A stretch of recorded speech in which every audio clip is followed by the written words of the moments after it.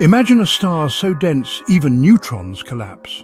Welcome to the realm of quark stars, where matter breaks into its most fundamental pieces. When massive stars die, they collapse. Smaller ones become white dwarfs, heavier ones become neutron stars.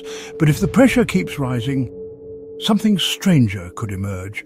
A quark star is a hypothetical object made of quark matter, not protons or neutrons, but their building blocks up, down, and maybe strange quarks.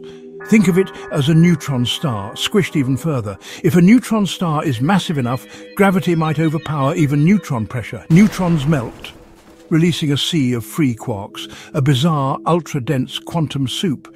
We haven't confirmed one yet, but some unusually small, dense neutron stars might actually be quark stars. Candidates like RxJ 1856 or 3C58 have strange temperatures and radii that don't quite add up.